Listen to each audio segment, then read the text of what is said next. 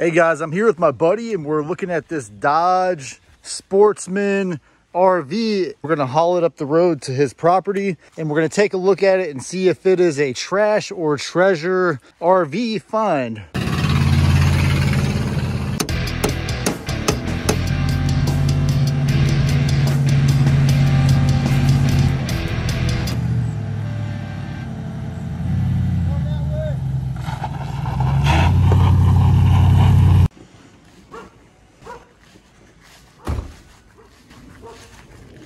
We're not exactly sure what year this is, but it looks to me to be some kind of late 70s model. It has those classic round single headlights. So inside of that headlight is a high beam and a low beam. And I'll go take a look inside of the driver's seat and see if there's anything useful in here. Check out those roll-up windows. Plenty of bugs have made their home in here over the last few years. And the seat actually looks like it's in pretty good shape. Hopefully there's no wasp nests or anything in here. So the plan with this van is going to be to gut it or gut as much of the stuff in here as possible that is not useful and maybe put it back together. It looks like there's some roof damage there, so there's probably a leak that has to be addressed.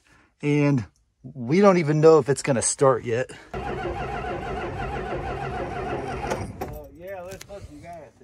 All right, so I'm here in the back. See if the door still works. Oh, that's easy.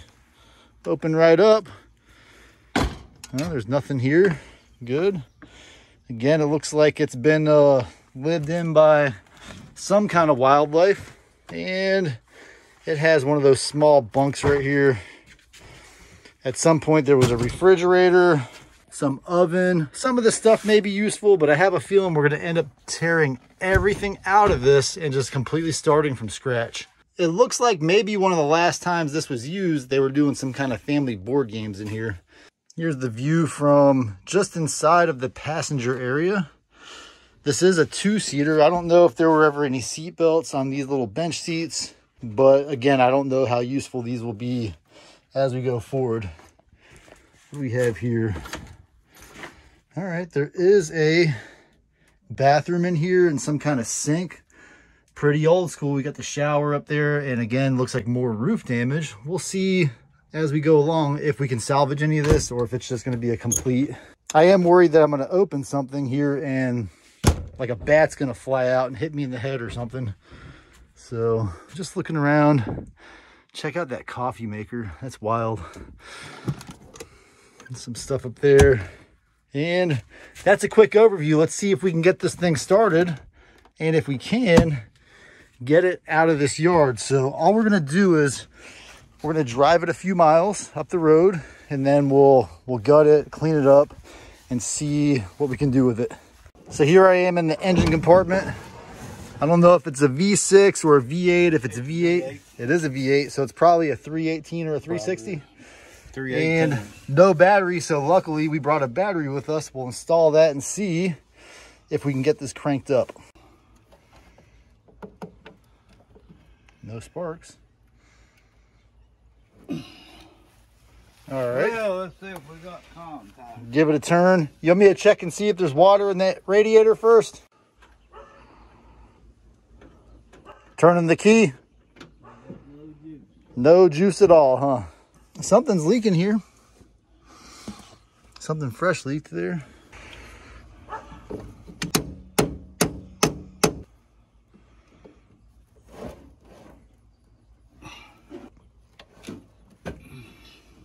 Now it's interesting that there's no sparking coming out at all.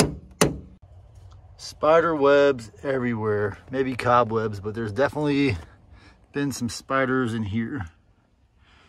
Well, it looks like we picked ourselves up a little frog here, about 4 feet off the ground. That's pretty funny. So we couldn't get this thing started. I didn't actually think we'd be able to get it started. And what we're going to do is we're going to go to one of my friend's buddies and see if they'll get their tractor and tow this over.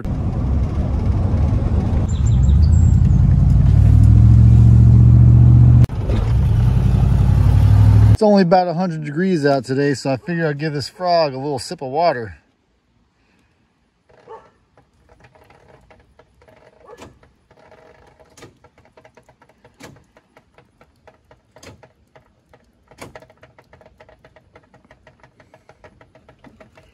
Good. Well.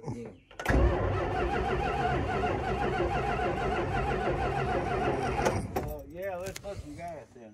Yep.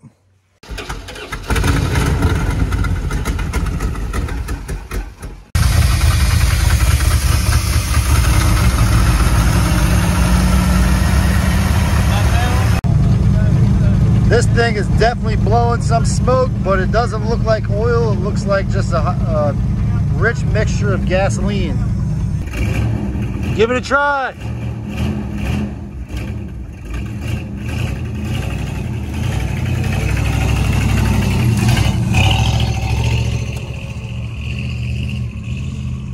All right, we got it moving and I got him back there.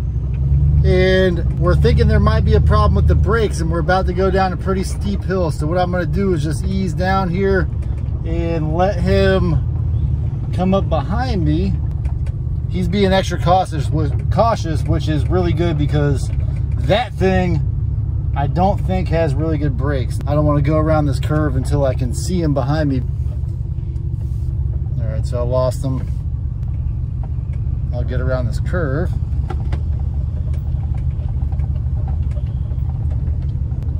And we'll see if he comes speeding down that hill, then we'll know that the brakes went out. But he's not moving too fast, so looks like the brakes are holding up, or he's in that first gear and the transmission is just sliding him down the hill. So looking okay there. So I told him if he lost control of the truck here, to just hit that fence and go right through that fence and into that field. It'll be a little less damaging than hitting the barbed wire fence if he hits the gate. And it'll be a lot better than going over the edge of this creek right here, which is only about a 15-foot drop, but in that box it would be wild.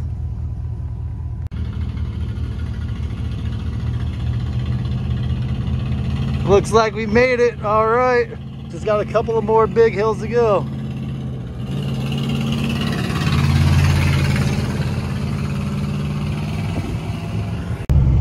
Okay, this thing has not moved probably in at least 10 years. And it's looking like one of the back dually wheels has a flat. And as you can see, we have a snatch chain attached to the back. In case it does break down, we'll be able to grab that chain and pull it a little bit. This thing smells like an old Mopar. He said it has a 360. It's hard to tell between the 318 and the 360.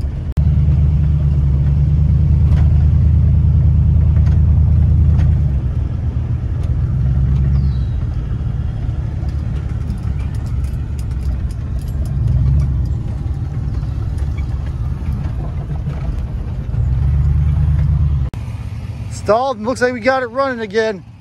Are you good or not? Yeah, I'm good.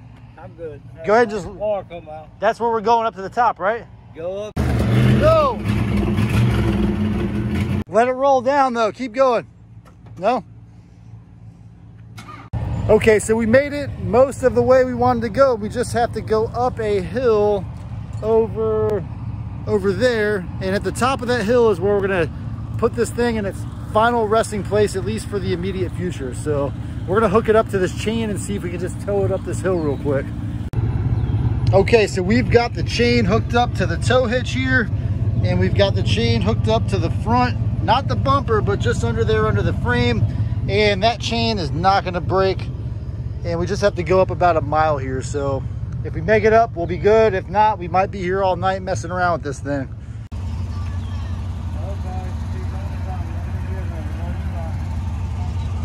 All right, looks like we're gonna be successful. I'm about halfway up this big hill. I do have this thing locked in one, but I don't want to stop till I get to the top. Engine temperature's looking a little high, but I think we're good here. We got good oil pressure, good fuel, and I got this thing behind me running okay.